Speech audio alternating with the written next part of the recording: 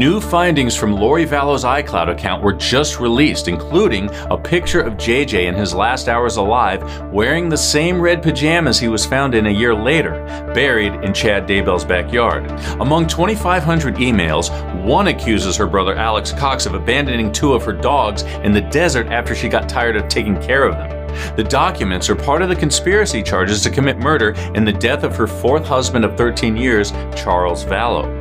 The man bled out on the floor for 43 minutes before anyone called 911 after her brother shot him twice in what he claimed was self-defense in Chandler, Arizona in July 2019.